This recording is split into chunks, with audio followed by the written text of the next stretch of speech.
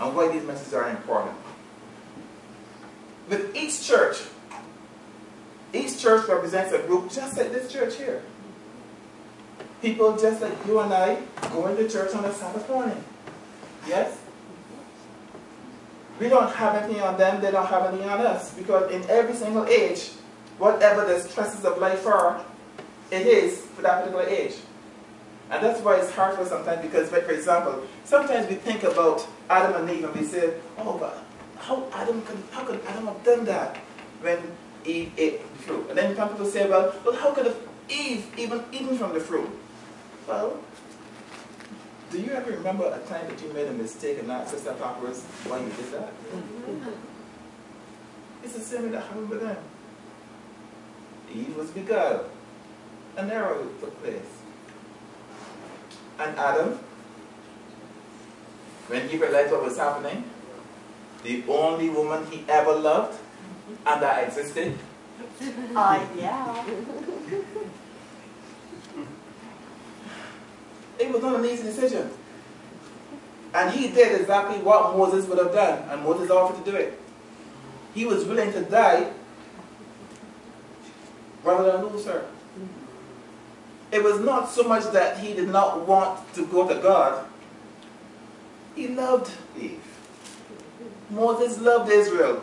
Even though they murmured and complained, he was still willing to die for them. When Christ came, it's the same thing. You know, God looked at the earth during the antediluvian period. And in Genesis 6 and verse 5, he says that, and he looked upon the heart of man, and the thoughts were but sin continually.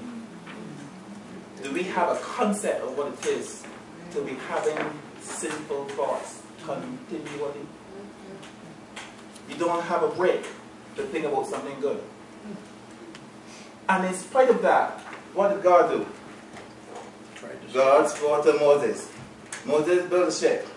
No. Tell the people what's going to happen. Sorry, not Moses. Noah. Tell the people what's going to happen. He had Noah preach for 120 years. There was ample opportunity for people just like you and me to make the right choices. The animals, interestingly enough, the animals, unlike us, chose to go in the ark. Isn't that interesting? You know, they don't worry about transportation, and they don't worry about the meals and all that kind of stuff. They don't even worry about clothing. Life is simple. The food is the grass or the leaves or the fruits, wherever they come across them. Huh?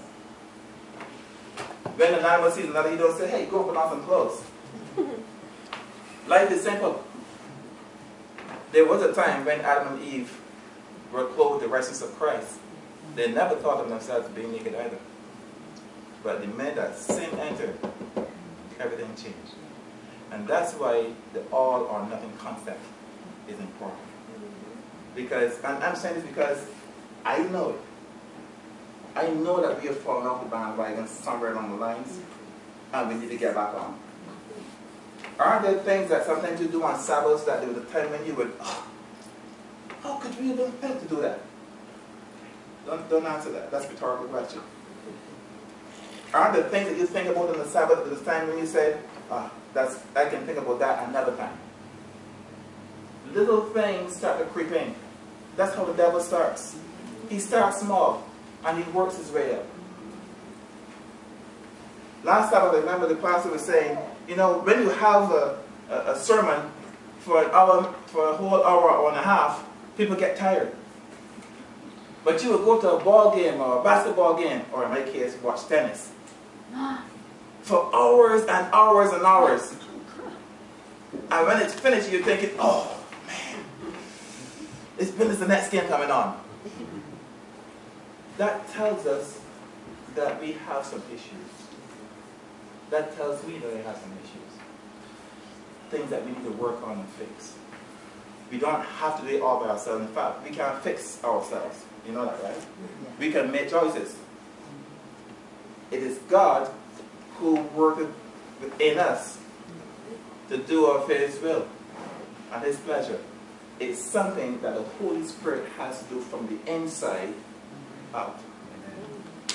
And so that's why it's important for us to have that relationship with Jesus. So how is your relationship with God? Is it all that it can be, or is all that it should be? Is it nothing like what the Bible says it ought to be? Let's see what happened with some of the churches and how God went through that whole description of the churches, starting from Ephesus all the way through to Laodicea. And this is going to be very brief. This was the biggest challenge I had for a long time, because there was so much that could be said, and I was wondering what not to say and what to say. But the Spirit right now is working, and my prayer is that whatever I do say is exactly what God would have me to say. This is a map of the area in the times when we had Jerusalem and Caesarea and Antioch. You have the Mediterranean Sea. It's out there in Europe. We have Rome. We have Corinth, Athens, Philippi, and here is the province of Asia. And this is the area that we're going to be looking at.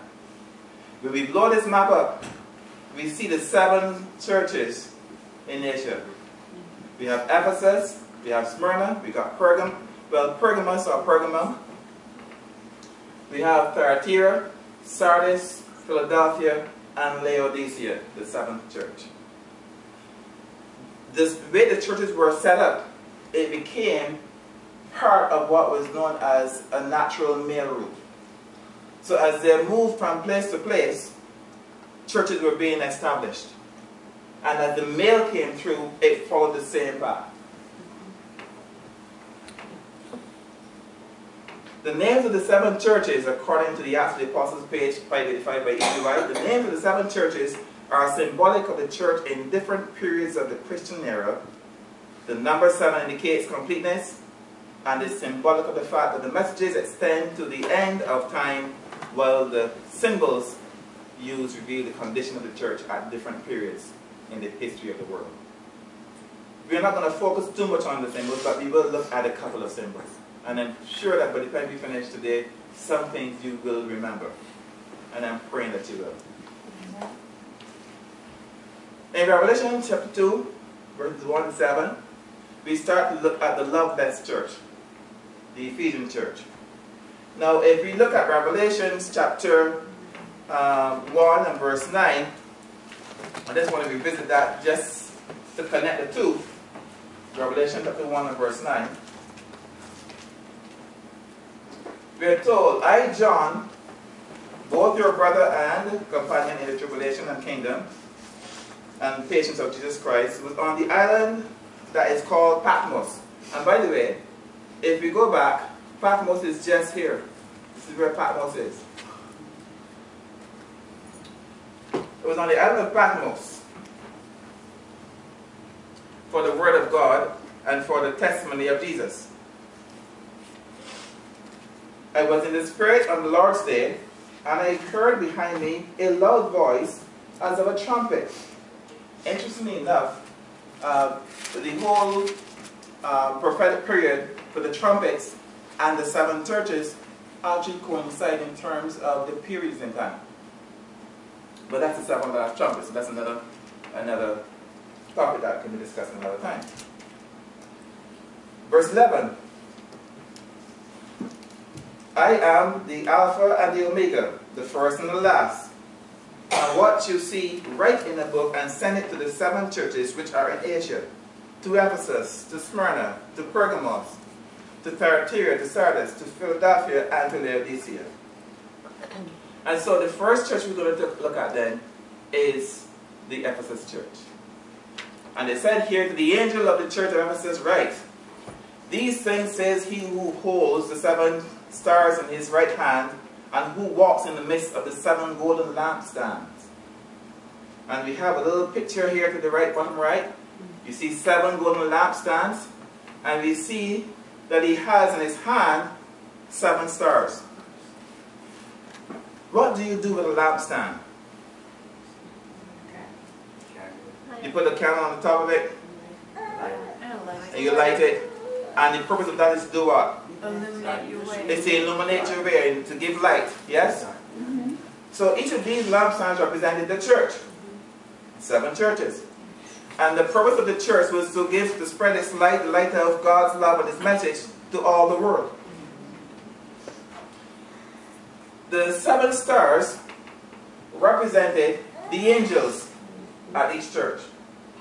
Now when we talk about angels, like for example the first angel, the second angel, they're talking about people who are mobilized to do a specific work.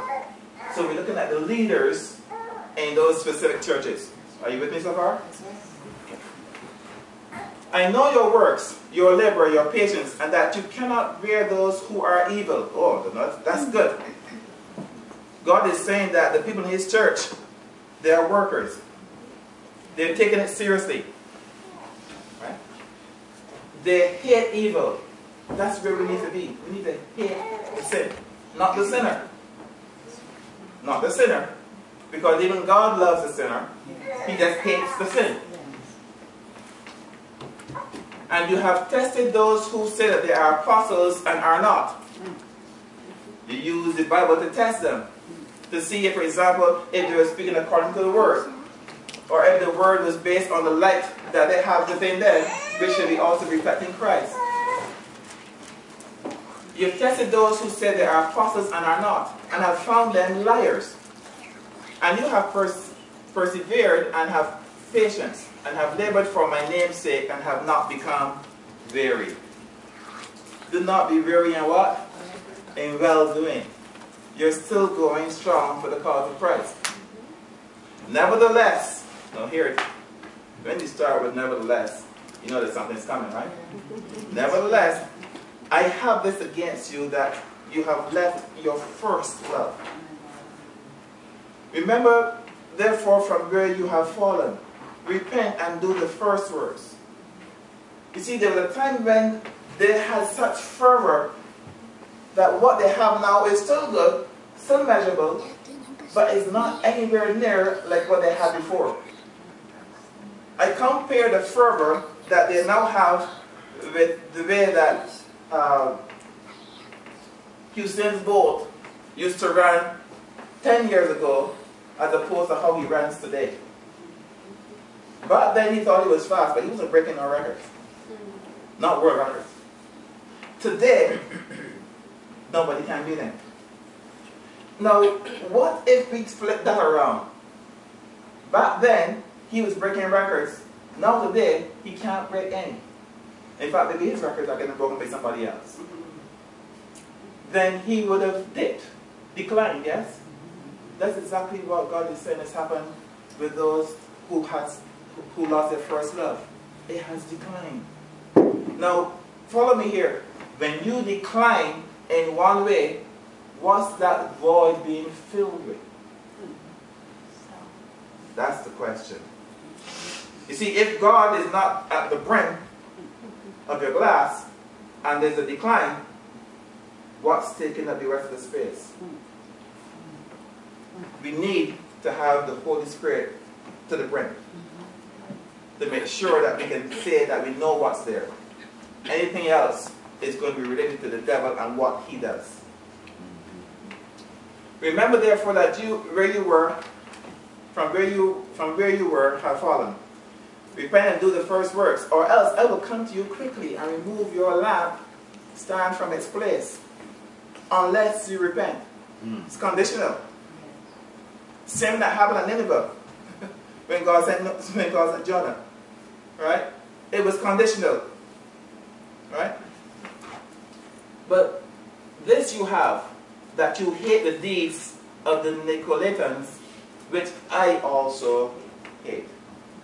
The Nicolaitans were a sect of people, and they did not believe in the divinity of Christ. They did not believe in the creation. When they engaged in marriage, they married several. They had several wives. they even on occasion shared wives. Oh, boy. Now, ladies, I don't think you'd want to live in those times. Right? But this was a group that God said that He hated. No, let's put it in perspective. God loves the sinner, but He hates the sin. He didn't appreciate, didn't like what they were doing. Then in Revelation 2, 8 to 11, He tells us about the Smyrna church. So maybe, like the church at Ephesus, we had that first love and maybe it has waned some. Only through the power of the Holy Spirit are we only able to get that back. But let's see now what Smyrna, God says, and to the angel of the church in Smyrna, write, these things says the first and the last, who was dead and came to life. And I like this, because this is talking. These things says the first and the last, the Alpha and the Omega, who was dead, He died for our sins, and came to life. Christ is the firstborn of creation. Meaning that He was the first to die, and the first to be resurrected from death, never to see death again. The first. Now Enoch was translated. He never saw death. So was Elijah. So Christ has the preeminence. I know your works, tribulation and poverty, but you are rich. And I know the blasphemy of those who say they are Jews and are not, but are a synagogue of Satan. The church at Smyrna was a very booming city. They were the nearest, what we call the Acropolis, was on the hill. And on that hill, they had several temples to various gods, including Zeus. So this place was a place where there's a lot of satanic worship going on. Because anytime that you engage in idolatry, it is satanic. Do not fear any of those which you are about to suffer. Those things which you are about to suffer. Indeed, the devil is about to throw some of you into prison, that you may be tested, and you will have tribulation 10 days. That's okay. When the three Hebrew boys were to be thrown in the fiery furnace, what was their response?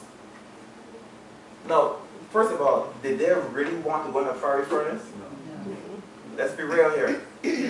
But their faith says, because of that faith, hey, we are not going to bow down to that. So, if you want me to stand in here, we can do that. And if it is God's will that we survive, then God be praised. Yes. Right? But they were not going to back down. They were not going to bow down to some hunk of metal just because some man said so. Good for them. We may not see hunks of metal today, but what are the idols? Is it the television set? Is it the clothing? What are the idols today that seems to have us bow down to them without us having to kneel on the floor? Do you see where I'm going with this? What's taking our time and our energies and distracting us from God? Is it that we overwork?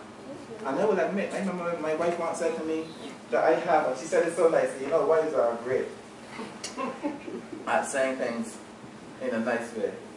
She said, you know, Michael, you have a propensity or a tendency to be a workaholic. She was not telling me I was working too hard and too long. I had a tendency to be a bit of a workaholic. You know, I was on the verge, right? I hadn't gotten there yet. And that's one of the reasons why every single year I try to make sure I take a vacation. Because I like my students and I like work. But they're not going to take me into the kingdom. You got it. Right? And I know that. And I also realized that if I don't slow down, there's something we call a little ticker in here. Heart. We are hearing of people now who are dying in their 30s, just all of a sudden due to heart failure. Right? So where I put in my focus, I need to reevaluate that. It's an ongoing battle, but then life in and of itself is a battle. As long as we have the Holy Spirit, we will continue to be on the winning side. So don't fear tribulation. Don't fear it, because you may come out as gold tried in the fire, in the furnace. Yes? Don't fear tribulation. Whatever God allows, He knows what you're going to go through. He knows what you will be going through, and He knows how you're going to come through it, if you put your trust in Him.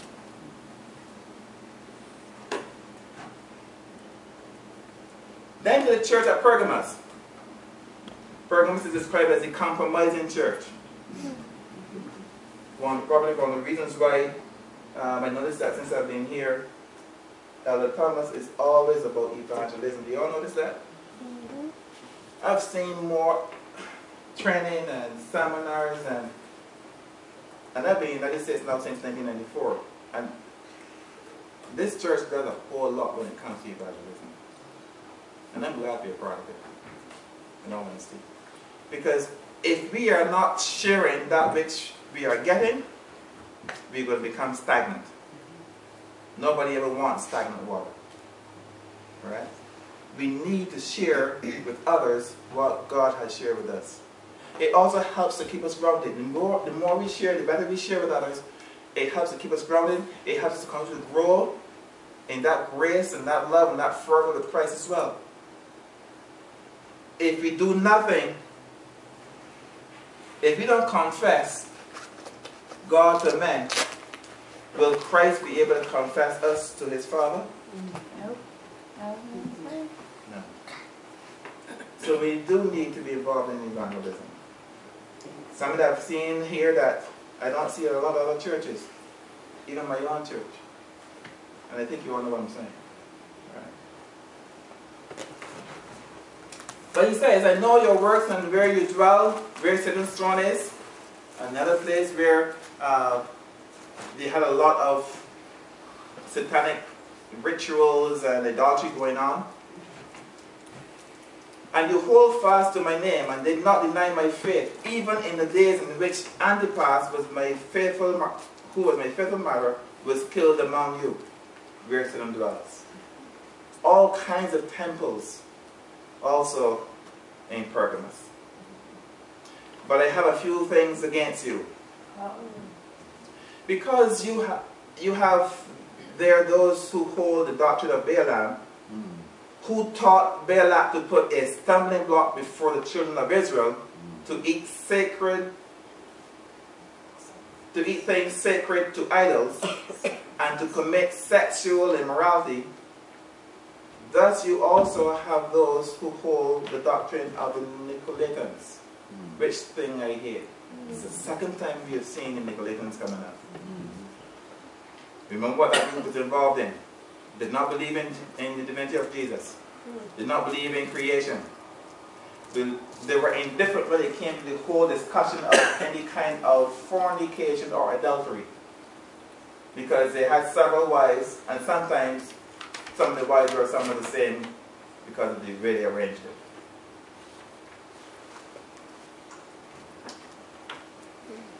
Repent, or else I will come to you quickly.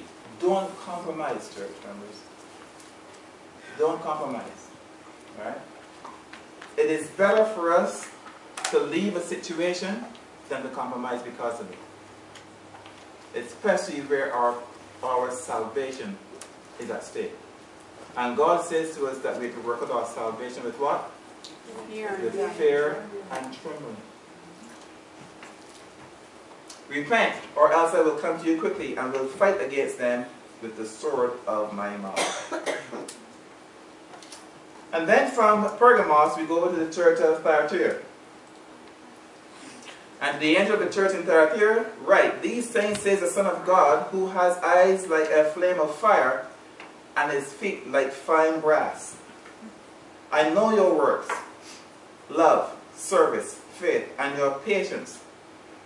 And as for your works, the last are more than the first. The last are more than the first. Nevertheless, I have a few things against you. Because you allow that woman Jezebel, who calls herself a prophetess, to teach and seduce my servants to commit sexual immorality. Another problem with sexual immorality coming up again. Do you notice the number of times the Bible talks about this particular sin? Sexual immorality. Which sin is it that you sin against your own bodies? The sexual immorality sin.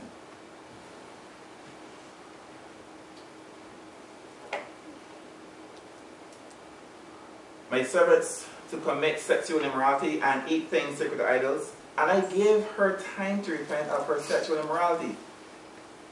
Now, if God is going to give Jezebel time, do you think he also gave Satan time before Satan was cast down?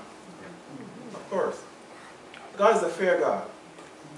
God is willing that all should come to repentance. And if you repent, God will accept you back.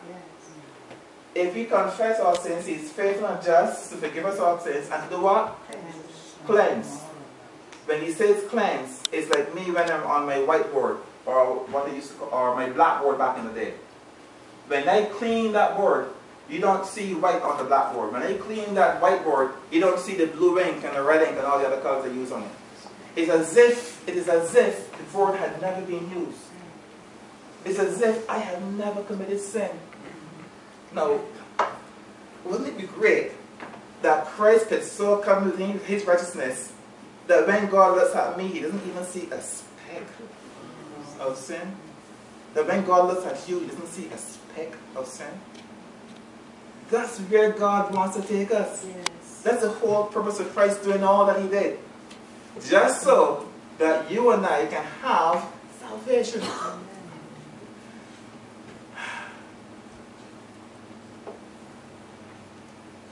And I gave her time to repent of her sexual immorality, and she did not repent. Indeed, I will cast her into a sick bed, and those who commit adultery with her into the great tribulation, unless they repent of their deeds.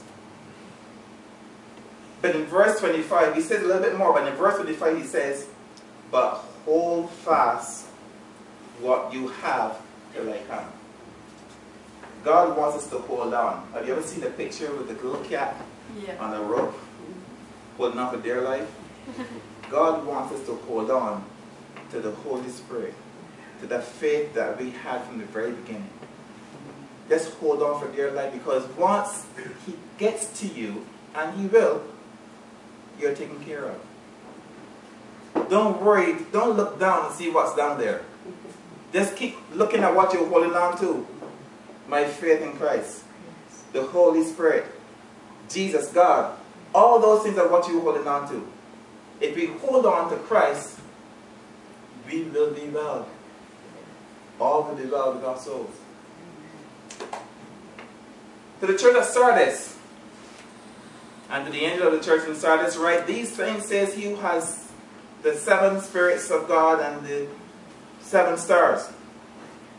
Again, the number 7, the completeness and the ability of God in terms of the Holy Spirit to be everywhere all at once. I know your works, that you have a name, that you are alive, but you are dead. Now, help me here, folks. You are alive, but you are dead. How can you be alive and be dead at the same time? If we are alive to the things of this world, but dead to the things of God, spiritually, then in the final analysis, you are dead. Be watchful and strengthen the things which remain, that are ready to die. For I have not found your works perfect before God.